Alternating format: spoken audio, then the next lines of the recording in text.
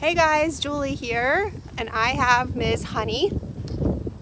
She is a mini Bernedoodle, and we are working on her heel command. So she just learned this.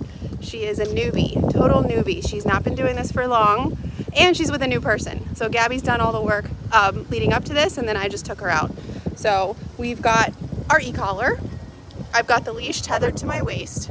So basically, the concept behind teaching a dog heel is that anytime they move outside of the strike zone, is what I like to call it, that sweet spot right next to and slightly behind your left leg, you turn on pressure and guide them to that spot if needed, and then release the pressure. But she's doing really, really well.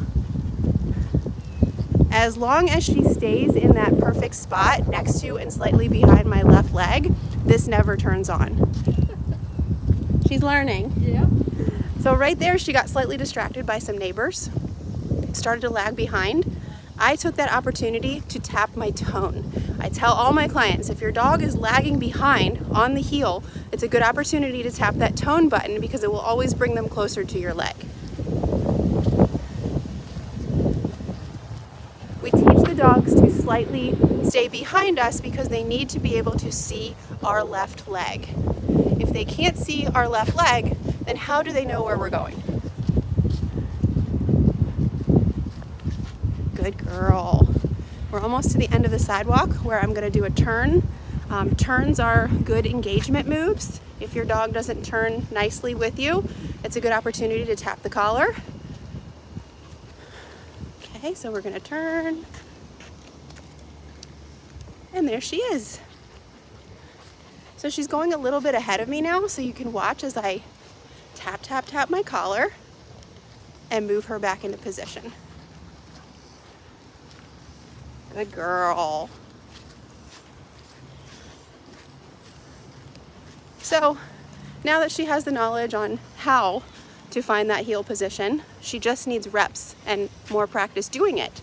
So daily walks, training walks where we do 5-10 minutes and work up to a duration heel where she has to hold that spot for a long period of time, even with distractions. But considering that's a click right there, it's only day, what, 7, 8? She's doing pretty well with her walk. And the walk is one of her owner's major goals. Nice day, huh? Yeah. Beautiful day.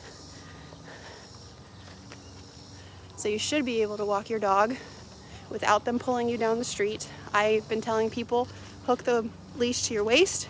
That way you can walk hands-free while also having a safety net and having a hand to use your e-collar. So Honey's doing amazing. What a good girl. With her heel. We'll transition this to off-leash very soon, although it pretty much is off-leash. We're not using the leash for guidance anymore, but I'm very happy with her progress, and I know her owner will be too. What a good girl.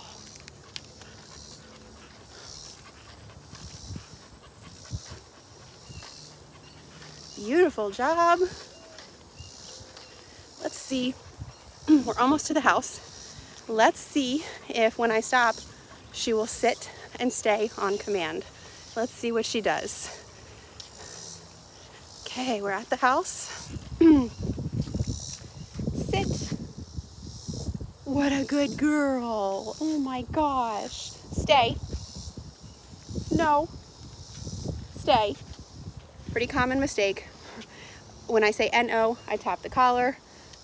She goes back to her stay. Good girl.